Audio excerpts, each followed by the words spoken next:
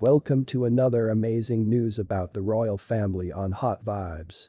Prince Harry was taken to execution after the book was recorded.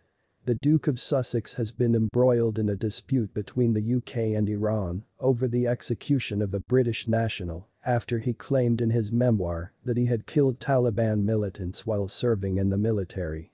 Please guys, before we continue, I will appreciate if you subscribe to this channel and don't forget to click on the notification bell.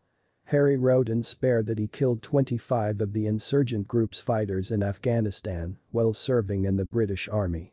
His words drew criticism from some British military and security experts. Iran said this week that following Harry's admission, the UK is in no position to preach human rights and accuses Britain of turning a blind eye to this war crime. Iran's foreign ministry wrote on its Twitter page on Monday. The British regime, whose member of the royal family, sees the killing of 25 innocent people as the removal of pawns and has no regrets about the matter and those who are blinded in the face of this crime war. We are in no position to preach to others about human rights.